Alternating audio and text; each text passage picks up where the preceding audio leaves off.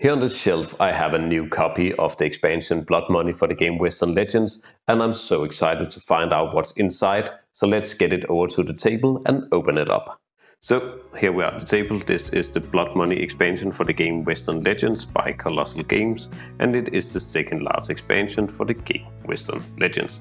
But let's flip it over and take a look at the back of it.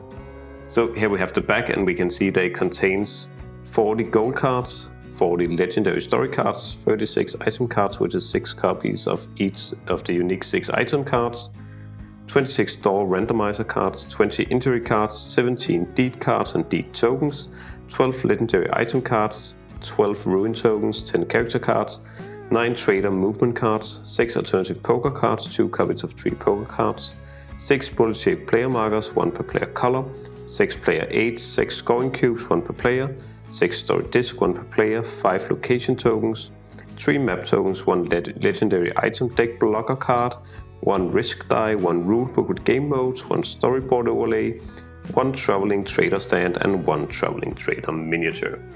But let's get it open and take a look inside. So here we go, let's get this opened and take a look. So first off, we have this overlay here, which just state all the components that we already saw. And this is probably also the rule book. Yes, it is. So if we look inside here, it shows how to set up the board and the new additional setup things that we need to do before we can start. And how it should look when we are done setting up. New concepts based on the components that we get here, how the new components work, and new game modes that we can play with this expansion. As always, pretty simple rulebook, nice illustrations, and I hope that they've done a better job here because the original rulebook for the core game was a bit hard to read and understand. Next up, we have some reference sheet. We have seen this a lot also in the core game, that you get these really nice player aids, and these seems to be updated with all the new stuff that you can do for the expansion and still containing the original rules, so that is a nice addition. Then we have a new stand, just like if you know the core games, you have the general store, and in the expansion and the up you got the trading post, and this time we have the traveling trader.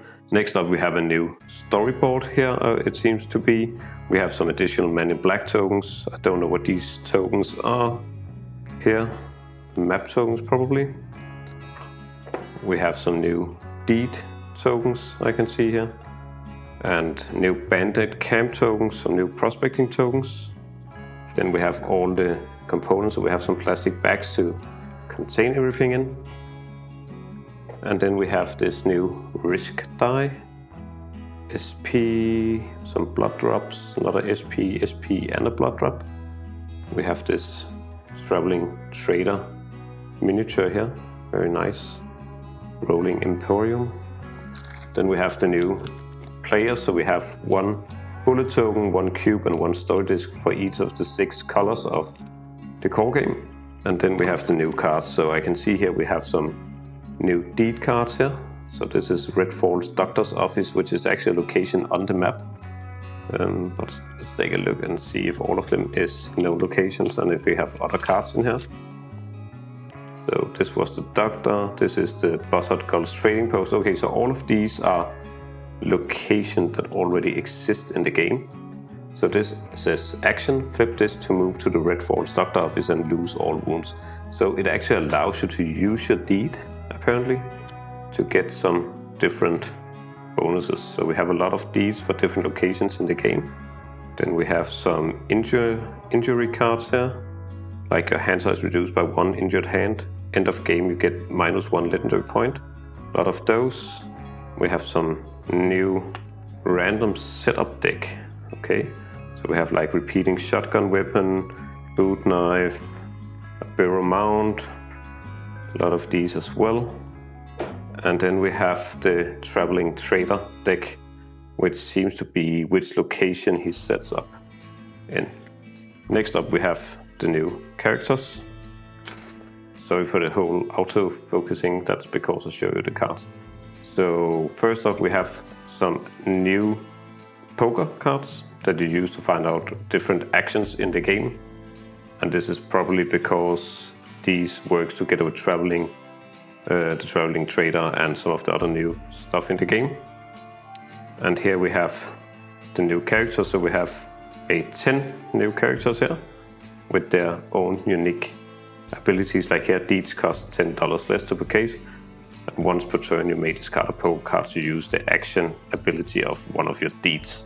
Very nice indeed, no pun intended. We have some more deeds here. So again, more deeds, 2 new deeds. We have some new weapons that you can buy. So here we have like the Sweetie, which seems to be a repeating shotgun. Yeah, and we have a new burrow as well. Then we have new legendary items. So all of these are new unique items. So we have here cattle brand, portrait, canteen, snakeskin boots. And then we have the gold cards for the 10 characters, so each of them should have 4 gold cards, which we can see here is all the gold cards. And then we have this set of extra big cards. So this is a different size, just if you're thinking about sleeving or something like that. These are not standard size. We compare them here. So the standard card size is either standard American mini or standard card, which these are, but these are a whole lot higher. So these seems to be story cards. Yeah, so these are story cards. These are probably the legendary story cards that was stated on the back. That was everything inside the Blood Money expansion for the game Western Legends. I think that this game contains a lot of interesting new mechanics, such as the deeds, the legendary story cards and the traveling trader, and I'm definitely looking forward to trying these out the next time we play the game. Especially the deeds that allows you to own locations and actually take actions associated with them, as well as the traveling trader that, as far as I understand, sells legendary items compared to the normal items that you find in the general store or the trading post from the Anti-Up expansion. As always, if you have any comments, please write them in the comment section below. And if you enjoyed the video, please consider giving us a like and subscribe to the channel. It is highly appreciated. But that's all for today's video. Thanks for watching.